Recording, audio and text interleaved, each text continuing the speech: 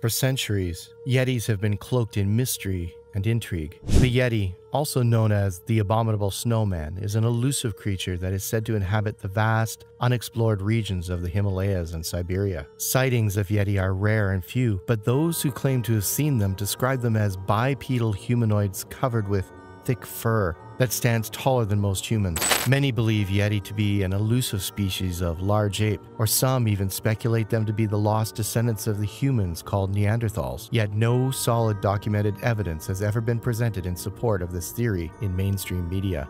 What if I told you that they once lived amongst us here in Mongolia? They called it Almas, and it was even captured by the locals. Let's go through those astonishing and legendary experiences, and we'll reveal the most compelling of them, which involves one of the creatures actually having babies with humans. What is Almas? The word Almas means one in Mongolian. Almas seems to be more comparable to wild humans than apes. The unknown hominids believed to exist in Central Asia, Russia, and the Caucasus. The first Almas was discovered in Kazakhstan according to various claims. Some depictions of Almas make them look humanoid, bipedal beings with reddish-brown hair, flat noses, small chins, and a dense brow ridge. Their height is known to be that of between 5 and 6.5 feet. Many researchers in the field of cryptozoology are surprised by the significant similarities between the old narratives and modern conceptions of what Almas would have looked like. The anthropological findings and the native traditions that date back hundreds of years have all given birth to a narrative that almost are not merely fictional entities. Our research here is based on The Field Guide to Bigfoot and Other Mystery Primates by Lauren Coleman and Patrick Heige. Local legend narratives that extend back hundreds of years significantly describe Almas' appearance and their interactions with humans. Almas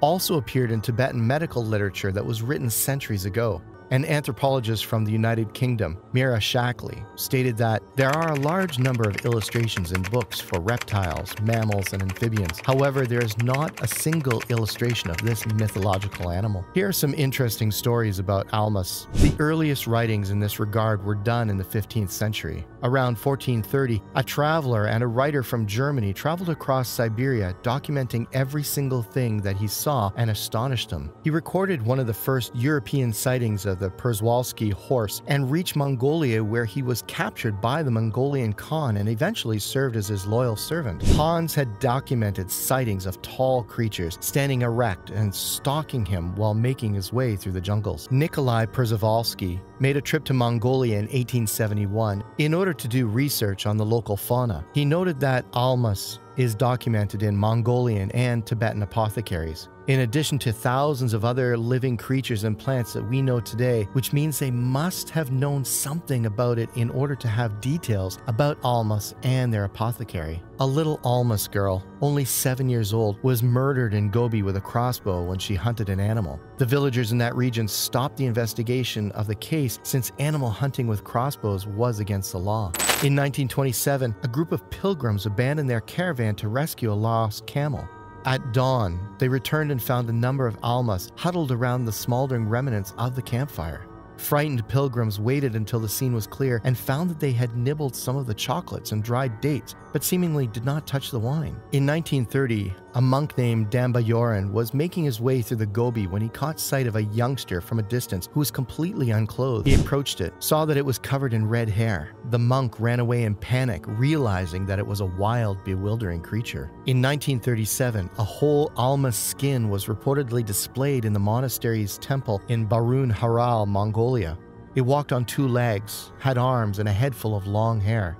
Nagmet, a Mongolian pharmacist, and 2 Kazakhs were hiking in the highlands when they saw an Almas. They yelled at it and tried to entice it with food and clothing, but it eluded them into the thick jungle.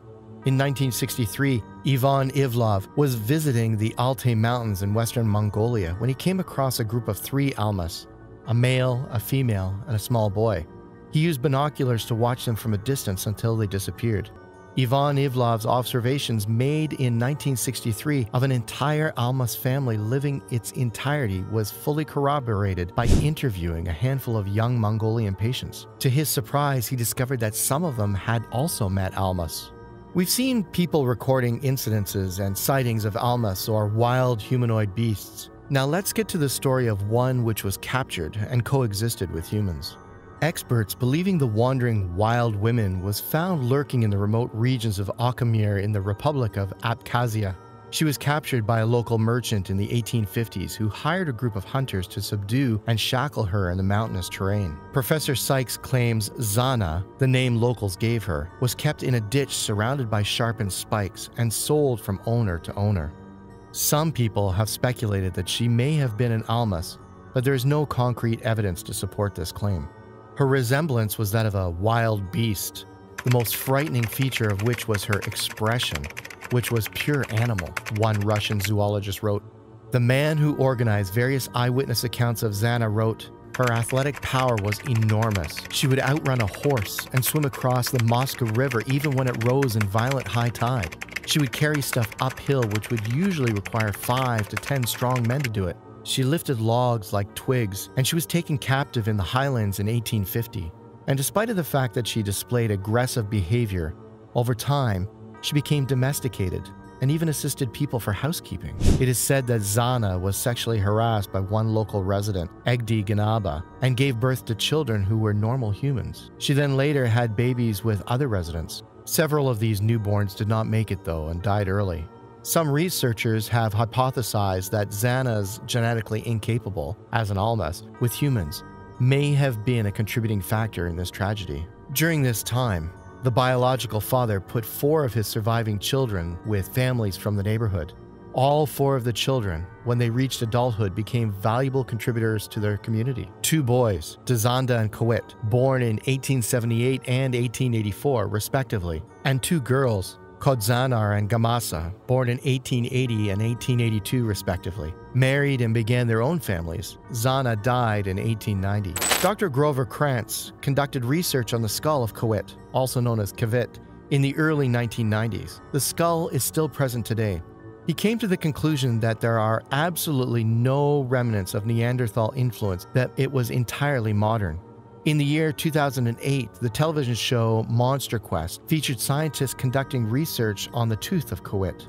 Unfortunately, DNA testing was not successful in providing conclusive evidence regarding Kowit's parents. Should you believe in Almas or not? Well, the theories about Almas are diverse, but there are accounts which are surely interesting.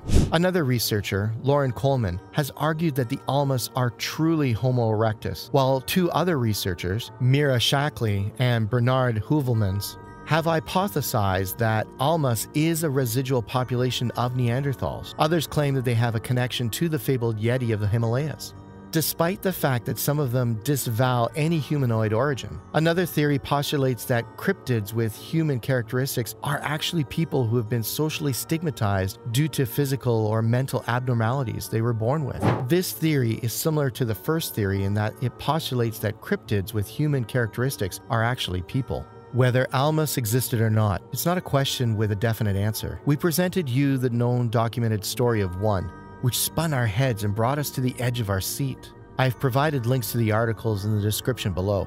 If you want to know more about Zana or the Almas, let us know what you think about this incident in the comments, and please do like the video if you found this interesting. Until next time.